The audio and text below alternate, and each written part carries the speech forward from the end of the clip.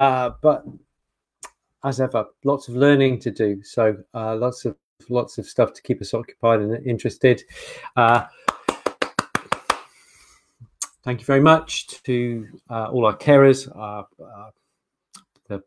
everybody on the front line. You know, even the people on the checkout at Tesco's and Sainsbury's, and yeah, they're all out there working, risking getting infected, and to keep us going. So many thanks. It is 6 minutes past 8, and we are here this week to talk about itch and unwanted visitors, and all things to do with skin and skin problems. Itch is a major part of veterinary medicine, and itch often in dogs will often increase in the spring, and that is because the pollen count increases and because fleas come along. So what we're going to do is we're going to have a look at the 3 things that make dogs itch, the 3 major categories of problems that dogs that make them itch, and we are going to look at what we can do about those from a holistic perspective, what we can do from a herbal perspective, because the good people at Verm-X are very keen on herbs, obviously, and they're the ones who are letting us have this discussion. Just a little notice for next week we're going to be talking about pick-upable poos, so that's for next week. So welcome to everybody who's here this evening. Everybody's queuing up. That's great. Haley and Sammy and Carla and Hannah, so great to see you guys. Thank you for saying. Even before we start, Hannah, Haley is saying, I have a very itchy Jack Russell at the moment. There you go, Haley. This is going to be very useful for you. Okay, so I'm going to give you in 20 minutes what it took me about probably a year of dermatology lectures at college. Okay, because what I've done is I've boiled it all down, and I call it the 1, 2, 3 of itch in dogs. What are the things that make dogs itch? I've divided them into 3 categories. Okay, so there are lots of 3s in this. Okay, each category more or less is divided into 3. So there are 3 categories. You can divide everything all the common reasons for dogs itching into just 3 categories. Number 1 is parasites. Number 2 is allergies, and number 3 is infection. Okay, that covers 99% of everything that makes dogs itch, and we'll talk about how vets approach this thing, but I'm just going to take you through that. This is because this is really important, because if, as Haley has, you've got an itchy dog and you don't know why the dog is itching, you can't treat the dog accurately. Okay, I'll just give you that for now, but this is how we as vets think about itch in dogs so that we can treat it more accurately. For example, if you give a steroid to any itchy dog, they're likely to get less itchy. Does that get to the heart of the matter? Probably not. Okay, so here we go. 3 reasons. So the first category, parasites, allergy, and infection. These are these 3 categories. The first category, parasites. So the top parasite is fleas. Okay, fleas are the major reason why dogs itch. Surprise, surprise. Same with cats. Okay, dogs mainly get fleas from cats, I'm afraid to say. You may say, oh, but I don't have a cat. But your dog may go out and lie somewhere where a cat has been lying, or you may have hedgehogs where the dog has some contact with the hedgehogs, or you may have foxes going through the garden, or the foxes sun themselves at the bottom of the garden, and the dog goes down there, has a little mooch about, and picks up a few fleas. Dogs get fleas from other dogs or the environment where other dogs and other creatures have been. It's a kind of body-to-body transmission, but it can be through sleeping places and lying places, even out of doors in warm weather. So the number one reason why dogs itch is fleas. And they are a parasite, obviously, and we'll talk about what we can do about that when we've got an overview of exactly what we're talking about. The next reason is mange, and the most common type of mange is sarcoptic mange. Now, these creatures live on the skin and bite and live in the skin and feast on being in your skin, and they're very, very difficult to get rid of using holistic methods. You can sometimes, but usually you're relying on a very good immune system, very well-fed dog, and what have you. Fleas, on the other hand, live off the dog, and they just take meals on the dog. So mange lives on the dog, and you have to get rid of it. Fleas live off the dog, and that has implications as to how you get rid of them. Okay, so that's the main sort. There are other things like harvest mites that you get in kind of August, September time, but we're not going to talk about those now because we're concentrating on spring. So parasites on the skin make you itchy. The next major category is allergies, and within allergies we can divide allergies into three. Here we go, all the three major categories. First category is indoor allergens. Indoor allergens are house dust mite, molds, storage mites, things like that. These are all the things that these things that we find within houses. Before we were in houses, we had much less of these things, when we were living in caves and what have you. But so first one is indoor allergens, and these will be dogs who itch all year round. So not so much the spring, the dog who gets more itchy during the spring. The second is outdoor allergens, and these will be grass pollens and tree pollens. Okay, you don't get hay fever in the middle of winter. You get it from Easter until September, October time, depending on which pollens you're allergic to. And equally with dogs, they can be allergic to early pollinators like hawthorn, or the much later pollinators like oak and some of the other trees. Grasses basically take their turns throughout the whole growing season, so that they don't overcrowd each other.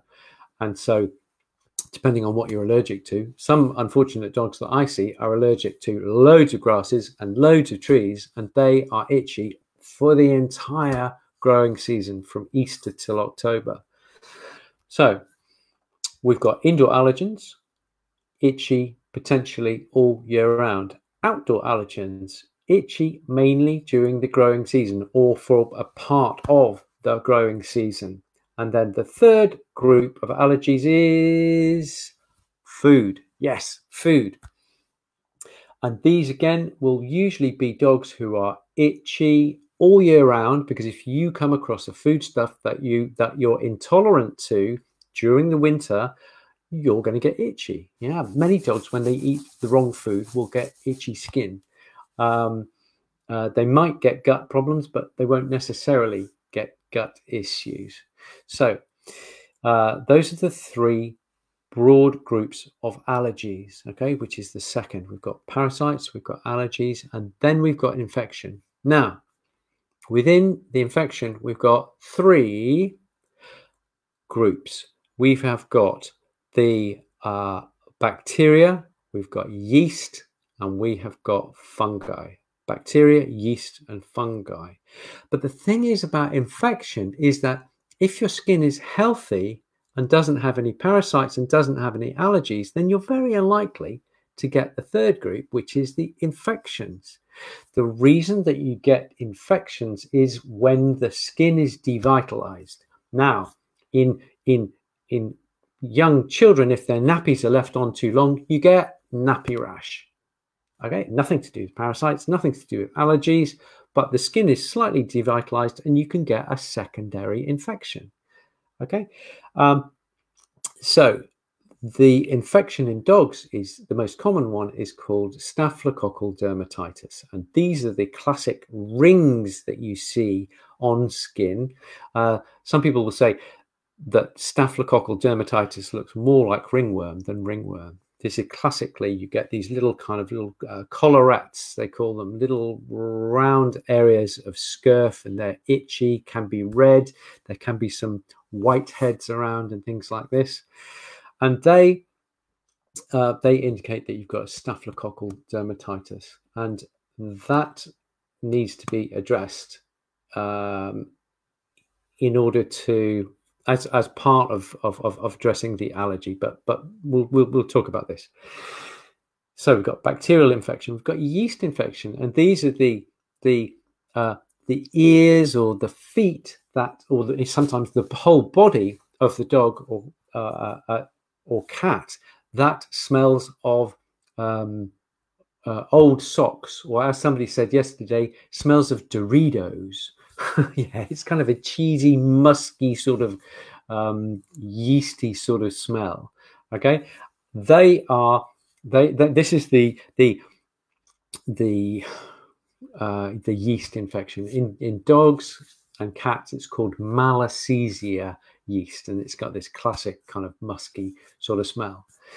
The third group is the fungi, which will mainly present as ringworm. So we've got the round collarettes, leopard spots of staphylococci. We've got the greyish, smelly, itchy ears, which smell of old socks. That's the Malassezia, and we've got ringworm, which is kind of dull grey patches that don't really look like much, but you lose hair from a patch.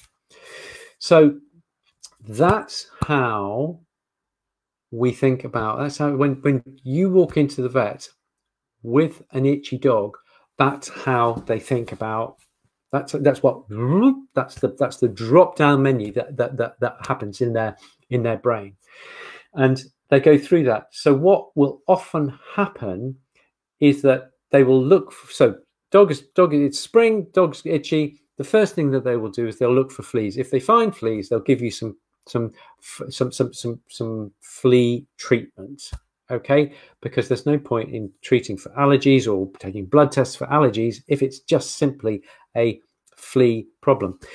Often they will give you a flea treatment even if they don't find fleas, because some dogs are actually allergic to fleas and flea dirt, and so there may be just one flea on the dog every other day or something like that, just very infrequently, and that manifests itself as an itch, a continual itch. Okay, very few fleas, but you've got continual itch because you're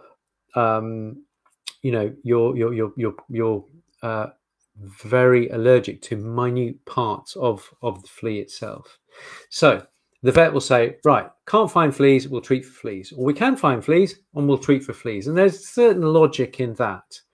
The holistic approach to that would be that if you've got a mild dose of fleas, or if your dog is not too sensitive to fleas, then I would suggest that if you're really aggressive by using natural products, then you might get away with it. However, with fleas, the key is prevention. Okay, and the prevention from fleas would be, I like to use a herbal product in the food, and our friends, here we go, this is backwards. I'm having to do it in mirror writing. Right, so our friends at Verm-X have just produced a blend of herbs, which when you put it into the food and feed on a continual basis, makes the dog less attractive to fleas. We've been trialing it over the winter, and they were going to be getting it out a few weeks ago in time for Easter period, but COVID got in the way. So hold fire. This is a really nice product to use. So you're putting elements in the diet to make the dog less attractive to fleas. Happy days. You can also use brewer's yeast, garlic, and things like that to make the dog less attractive to fleas as well. So that's working on the inside. Working on the outside, there are two major sprays that we use. I've got one here, which is called Dermadog Insect Defense Spray, and that's really good. It's basically rose geranium and lemongrass and cedar wood. That's a combination there. It's only a small pot, so if you've got a large dog, or if you've got numerous large dogs, you might go for the second option, which is called Cedar Side. Let me write it for you. These are sprays. Cedar Side. There we go. Let's pop that up. So the next spray to make the dog less attractive to fleas is called Cedar Side. If you've actually got fleas, you might have missed the boat, and so bringing in herbs or bringing in a spray, you might have missed the boat, and you may have to revert to a pharmaceutical, unfortunately. The trick with fleas is not to let them get too much of a hold on the dog and on your house, because remember, they eat on the dog, they live in the house. So for every flea that you find on the dog, you'll find 20, 30, 40 in the environment where they breed and the larvae grow up and what have you. So to minimize the use of pharmaceuticals, we use herbal products on and in the dog. That's really important. If the fleas take hold and you really just can't get rid of them using herbal methods and by dosing the dog, then you've got to spray the house. There are products like Acclaim, which is a big tall tin of spray that you use, and you have to do the house and the dog and the cat at the same time. That's really the only way around it. I hate using pharmaceuticals when I don't need to, and I don't like using them on a routine basis. That is for sure. However, if the whole house is infested, or even just downstairs is infested with fleas, it's a nightmare scenario. It drives everybody absolutely crazy. And if you're locked in COVID and you've got loads of fleas, that is just a recipe for disaster. So do the prevention. If you can't do the prevention, or if the prevention's too late or is not enough, then hit them hard and be rigorous.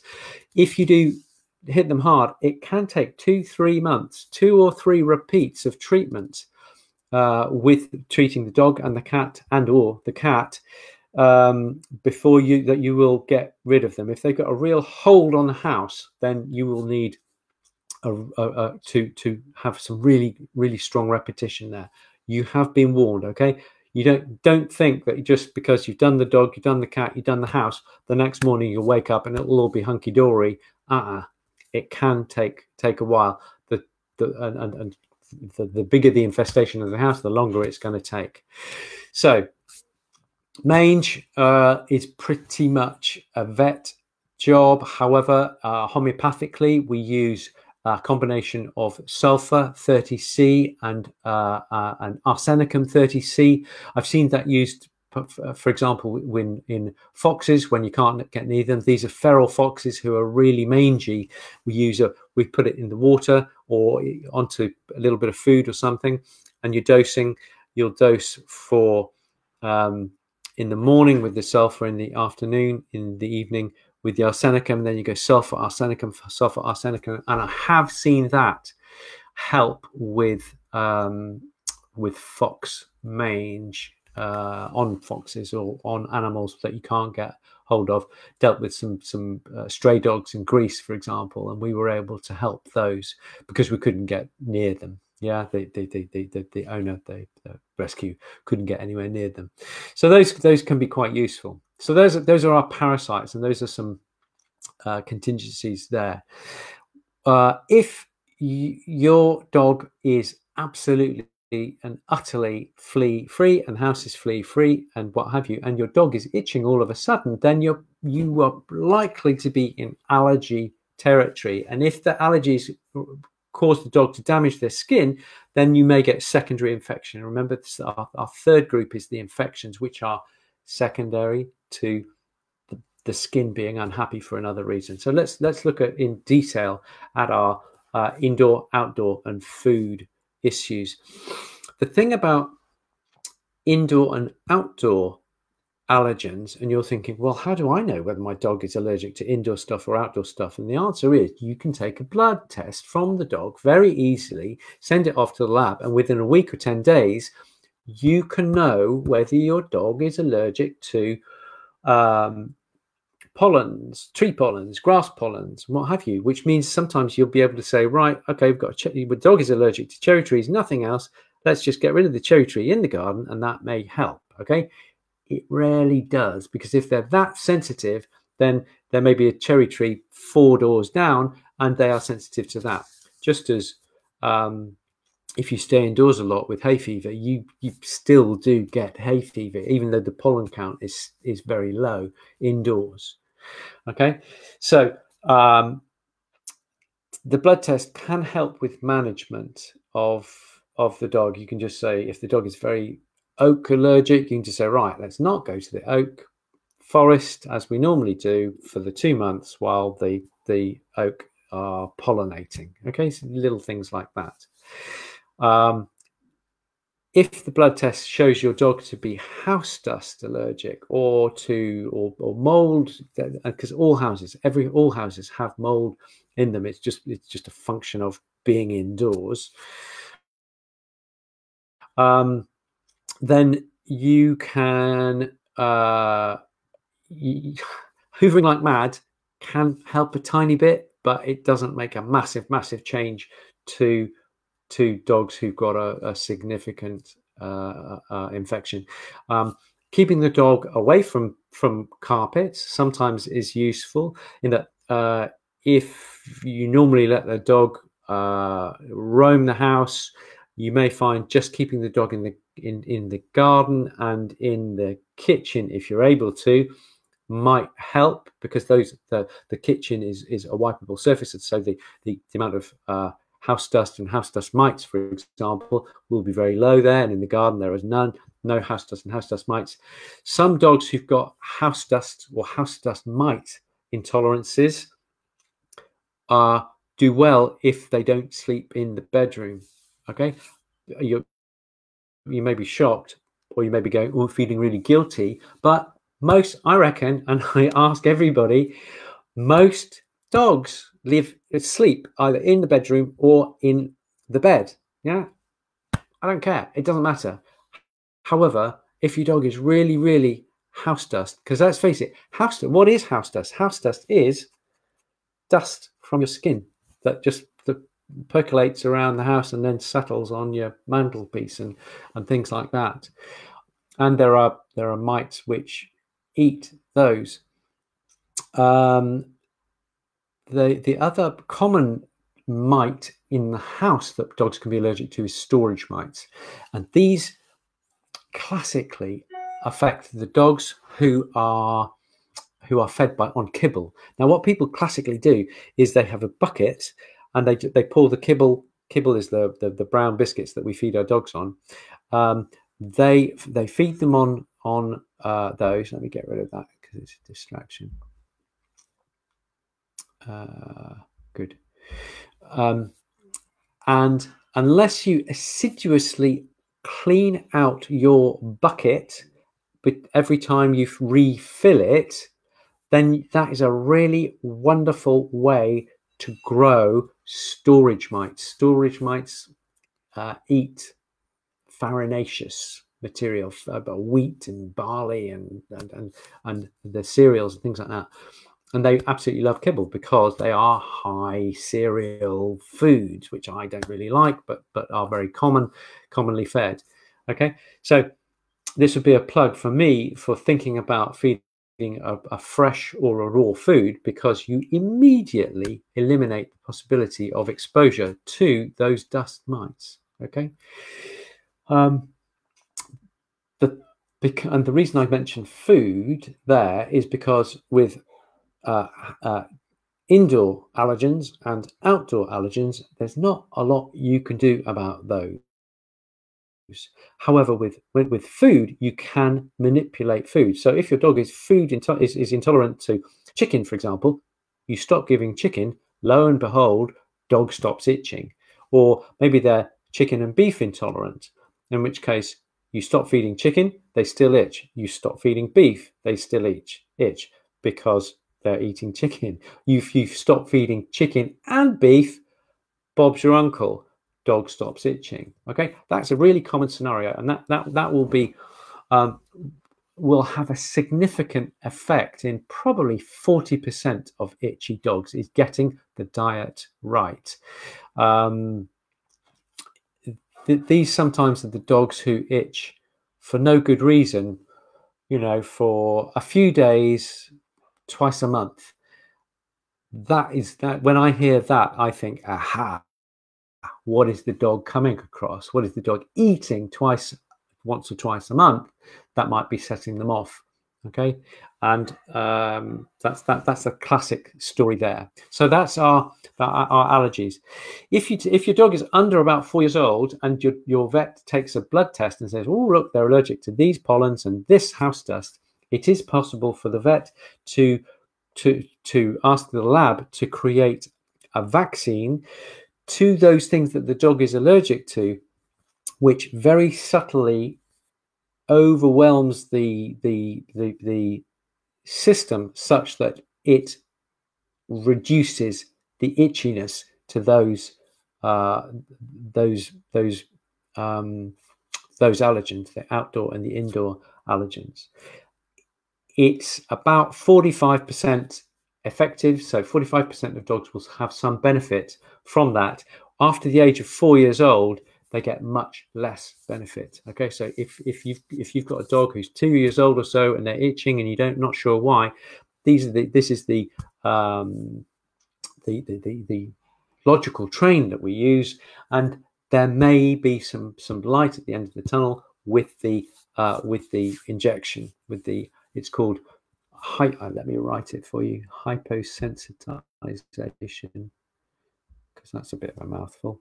Hyposensitization vaccination. If you don't like vaccination, and I don't like vaccination, don't be as scared of this, because it's not a vaccine. It's a that should roll around. There we go. I've never seen really major adverse reactions to these things. They are made specifically for the animal, and they don't have a lot of nasties in them. So never seen major issues against that. Okay, so there you go. So that's our parasites, a little chat about parasites. There's a little chat about allergies. And if you've got either of those two things and the dog is damaging their skin, you can get this secondary infection. Okay, and we've talked about the leopard spots with Staphylococcus infection. We've talked about smelly socks with the yeast infections, especially in the feet or in the ears, or the fungus, the ringworm type scenario. Okay, and your vet will be able to get on top of those quite easily. If you go to the vet and they just give you something to get rid of the itch, then the itch returns and then returns again, I think that the thing to do would be to ask for a diagnosis. That really would be the way to do it. To ask to go a little bit further, such that you can work out. I always say that it's a bit like taking your. It's like having a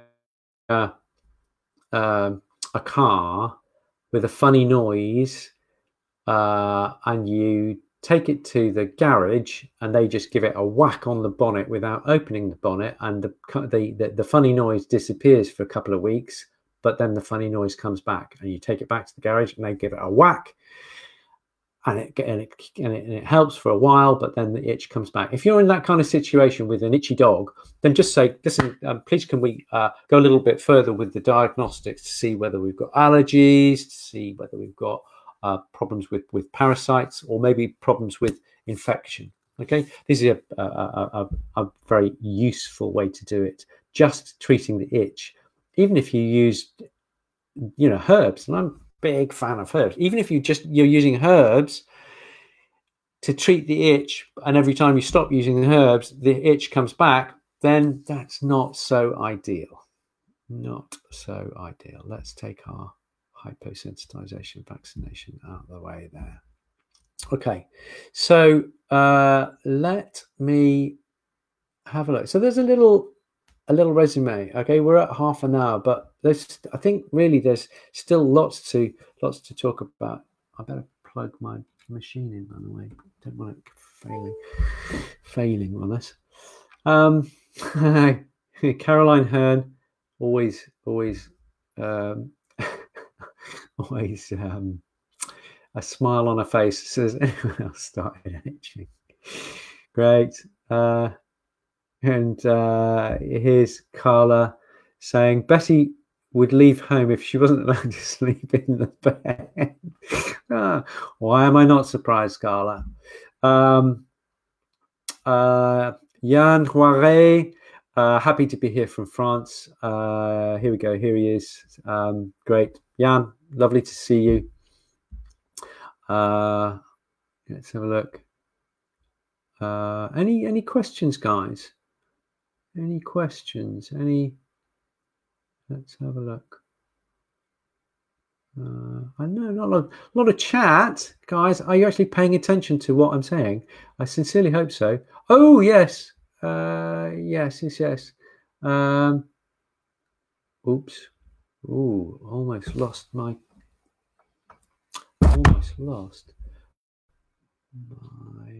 on. That's the camera. It's just come off my super duper lovely camera. There you go. See what a difference it makes. Yeah, it takes 10 years off me. This camera. That's why I love it. Okay, so let's just do a question here from Claire Oakes, quite a big one. So I'll read it for you. Claire Oakes says, I have a GSD who has allergies to dust and storage mites. He has no food intolerance, but just to be safe, I keep him off chicken and beef. Good. That's really, really wise, Claire. Well done.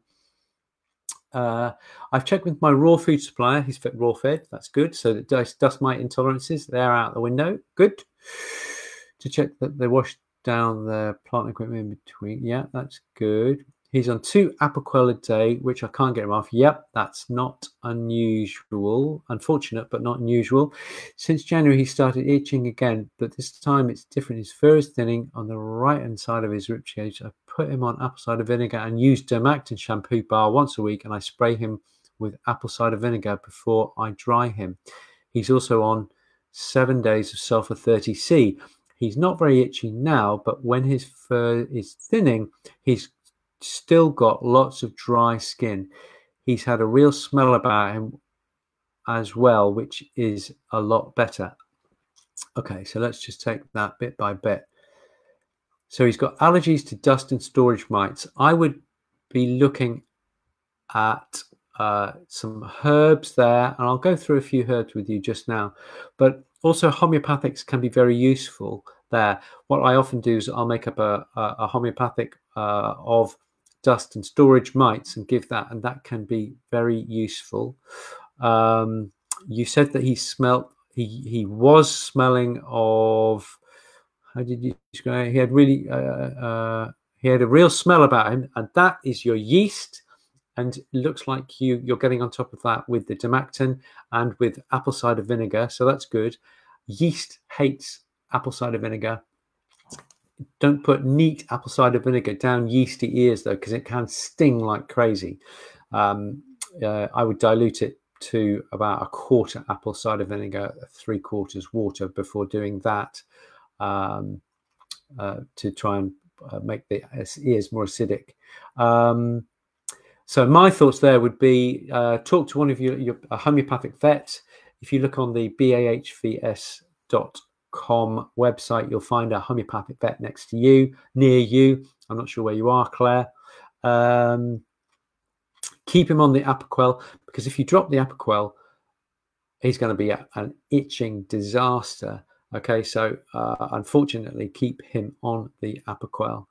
The first thinning on the right hand side of his rib cage, well, he's probably scratching it out. Can't say for sure because I don't know him, but that's likely there.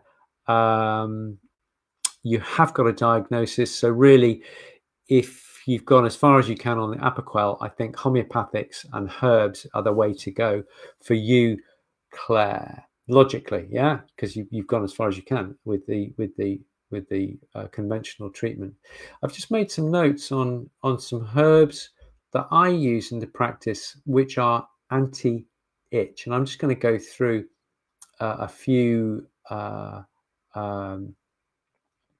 categories that I use them in, that I use. So if you've got just a small area that is temporarily a bit itchy, you can use topical, local anti-itch herbs on the skin itself. And the list that I use within the practice, and I'll read it out quite slowly, is aloe vera. You can either get it from the plant or you can buy it. Calendula, which is marigold. I use witch hazel. Yeah, Optrex actually is witch hazel, believe it or not. But you can buy tincture of witch hazel from the chemist as well.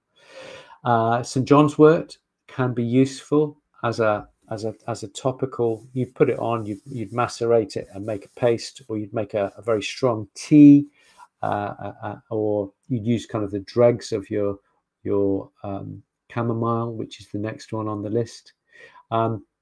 Chickweed, Stellaria media, is a very calming topical preparation that we can use. And comfrey, which is, there's loads of it outside, he says, pointing to the outside window. Lots of comfrey around at the moment, so you can use that. That's very, very calming, otherwise known as knit bone. If you've got a broken bone, in the old days they used to use that to help, but it's also very calming for the skin.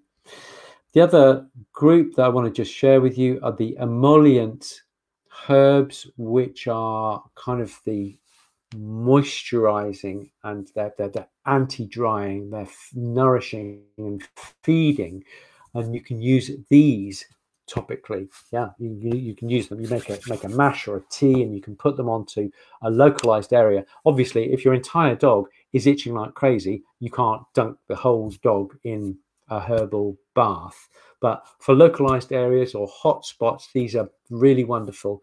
I'll just read that through again. So aloe, calendula, witch hazel, St. John's wort, chamomile, chickweed, and comfrey. Okay, the emollient herbs, these kind of moisturizing herbs, are marshmallow, bladderwrack, you know, the seaweed that you get on the beach with the little poppy bits to it. That you can use that as a wonderful nutritive, cooling, calming topical application. Licorice, difficult to get hold of in the right format. Unlike marshmallow, you can buy marshmallow. as a dried herb, and you'll just soak it, and then you can apply that, or make a tea and apply the dregs of the tea onto the skin. Flaxseed, you can make a mash out of that, just pouring hot water onto that, letting it cool. You can even put it in all of these you can put in the fridge and then apply to skin to cool the skin. It's really, really fantastic. And fenugreek, you can make a tea and use the dregs, the mash, the dregs. That kind of says it all, really, to apply as in an application. So those are some really lovely herbs that we can use locally. There are herbs that we can use by mouth, which can have a general effect on helping to nourish, to calm, to have an anti-itch effect on the skin. But equally, just as using Apoquel when you don't know why the dog is itching, I think using herbs to treat an itch when you don't know why the dog is itching is bad. It's kind of it's not great medicine. The best thing to do is find out why the dog is itchy and then address the itch, hopefully with herbs and homeopathics and things like this.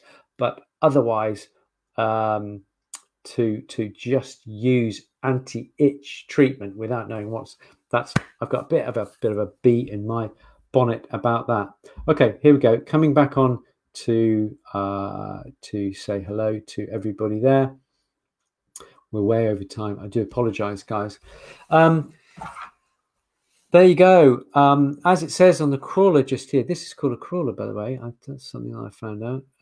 This is just to say that we will be back next week, and we're going to be talking about pick-upable poos, and this is where I pick up my pen, and how to improve digestion. I think loads and loads and loads of dogs and cats are running around out there with pasty, sloppy poos that are normal for them, and the owners think, well, that's just the way it is.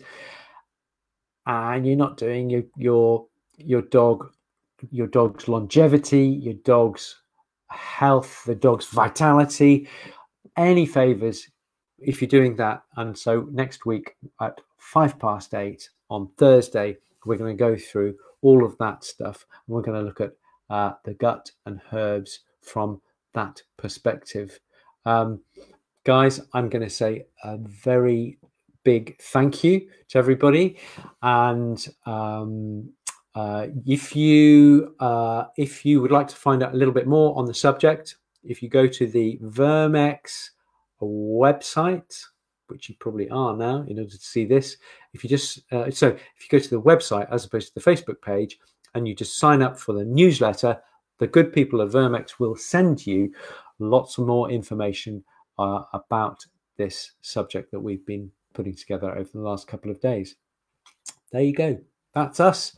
I'm off for my dinner now, nearly 9 o'clock, so I think I deserve it. I'm going to say a very good night to you.